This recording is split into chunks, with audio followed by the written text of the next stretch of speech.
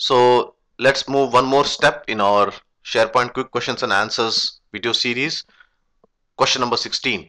How can we use custom controls in SharePoint? Before we proceed ahead and we deploy a custom control in SharePoint, what we'll do is we'll just revise the basics of custom controls. Uh, Custom controls are nothing but they are reusable entities in ASP.NET, which can be made once and can be reused again and again in multiple pages. For instance, you can make a custom control of a grid, and you can use that custom control of the whatever the custom grid which you have made again and again across pages. So in other words, custom controls increases our productivity because it increases our reusability. Now SharePoint gives you a provision to use custom controls of ASP.NET. So where you can define your control and you can use again and again across site pages. So let's look at the basic steps what you need to use a custom control, or what are the basic steps you need to what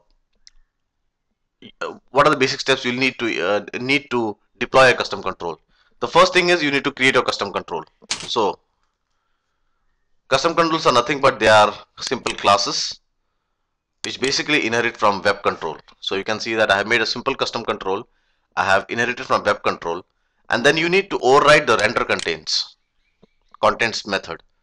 Now in the render contents method, what I'm doing is that I'm just displaying the site title and the site URL. So basically this custom control will be used to display site title and site URL. So two steps when you make a custom control. First thing, your custom control should inherit from web control. All the custom controls inherit from web control. Second, because you're going to do something, you're going to display something, or you're going to do some kind of functionality with a custom control, that you can put it in the render contents. So what I've done is in the render contents, I have taken the context of the site, my current website, that is nothing but my SharePoint site, which will be running the instance of it. And in the site, I've taken the site title and I've taken the site URL and displayed in the output. So basically this output is nothing but your output, which is basically thrown to the browser. So inherit from custom control, inherit from web control, I'm sorry, or I overrided the render contents. After that, I got held of the site object, and I then appended to the output the site title and the site URL. Right. So that's the first thing which I have completed. Now let's go to the second point.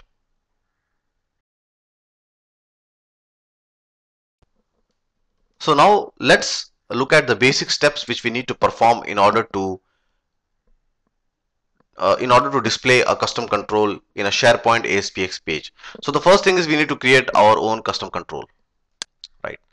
So let's look at the source code. So here's my custom control. Sorry, this is my page. So here's my custom control. Now this is nothing but it's a simple class called as custom control 1, which basically inherits from web control, right? And what I've done is basically I have overridden the render contents method, and I got hold of the SP web object, that is the website context, and then I have displayed the site title and the site URL. So basically you can say that this custom control basically displays site title and site URL. Now definitely this is a theoretical control. I mean to say nobody would like to make a reusable control which displays site title and site URL. But in real projects, basically you can make custom controls like a report viewer, or you can make custom controls like probably a custom grid, a custom data grid, or a custom hierarchical grid which you will display data. So for simplicity's sake, we are just showing over here a control which displays a site title and a site URL, right? So the first thing, we have inherited from web control, we have overridden the render contents, we got hold of the SP web object, and then to the output we are appending the site title and the site URL data, right? Now once this is done, let's look at the second step what we need to perform. The second step what we need to perform is to register our custom control in GAC, right? And this can be done by GAC util. If you have seen the previous sessions where I've shown how to use GAC util, it's very easy. Just say GAC util -I, that's install, and then give the DLL name with the path, right? So I'm not showing this practical over here because if you see the previous videos in SharePoint quick questions and answers, you will easily get how to use GAC util. So once your control is registered into GAC util, now it's time to refer this control on the page, right? So here's a page which I've made called as mypage.aspx, and this is my register attribute, which basically references my control. It references the version. Currently I have not versioned it, so it's 1.0.0.0 by default. Culture is neutral, and then I need to specify the public key token. Now this public key token is nothing but when you install into GAC, it basically assigns a unique public key token. The namespace, at this moment my namespace is namespace control, if you remember, and then I've given a name to the control.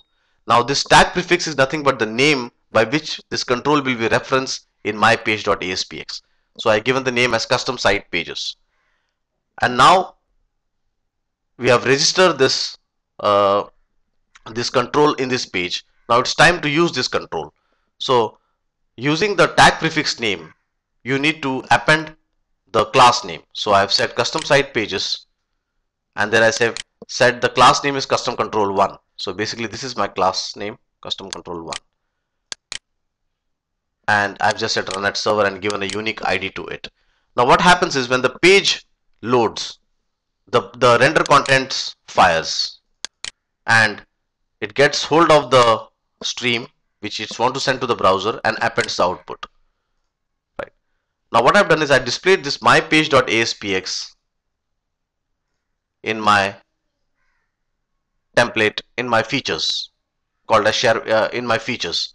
So basically what I've done is I put the mypage.aspx and I've just provisioned it using the element manifest.xml. So you can see that mypage.aspx can be referenced as page a.aspx, and we have already seen how to use provisioning. So in case if you see the previous videos, you will understand what I am saying here.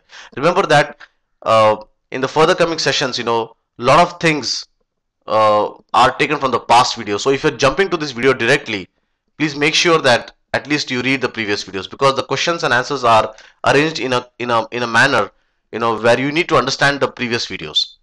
So if in case you are very much stunned by looking at element manifest.xml and file URL and module, please look at the provisioning part of the video and you can understand what I'm speaking about. So I've referenced this name as page a.aspx, and now if I run this page, right, you can see that it displays my site title. The site has now a custom page display, so that's my site title, and it displays my URL of the site. So now I can reference this custom control in any SharePoint ASPX page I want. What I need to do is that I need to just register it and use it, register it and use it. So it becomes a reusable functionality for me, and by which I can increase productivity.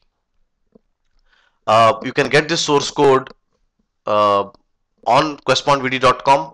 In case you have bought a DVD of SharePoint, then you can get the same in the source code folder. So if you go to the source code folder, in the source code folder we have named it as custom control example. So what you need to do is that you need to compile this code which I've just shown, make a DLL, register it into GAC,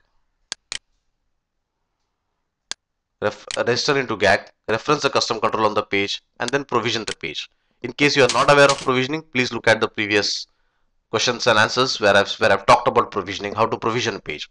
And then you need to define your element manifest and feature XML by which you can display this page, and then you would be able to see your custom page, you would be able to see your custom control on the page. So I hope that this session was useful, and see you in the coming questions and answers series.